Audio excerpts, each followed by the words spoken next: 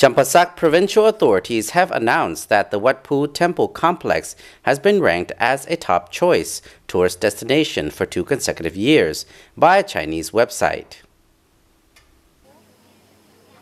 Due to its popularity, the second World Heritage Site in Laos has been voted as top choice 2015 and 2016 after receiving positive reviews by Chinese website judges and Asian visitors.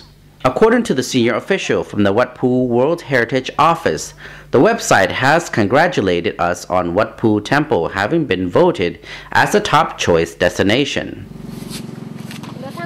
Communications manager for the website www.lienorg.com, Ms. Rita Chen, said, "The top choice ranking system includes 4 independent evolutions, tourist attractions, restaurants, hotels, and stores. A special medal is designed for each category and is awarded once a year. Every year, all qualified medalists already selected in the previous year are re-evaluated and are added to the new qualified candidates of this year." www.lienorg.com is an authentic and professional tourist information website that provides overall travel information published in Chinese. On the website, each tourist attraction enjoys an individual web page where tourists can find useful practical information, including GPS map and photos. The Vat Phou Temple complex is located in Champassak province and was listed as Laos' second World Heritage Site in 2001. According to a UNESCO report, the Vat Phou Temple is a remarkably well-preserved planned landscape, more than 1,000 years old.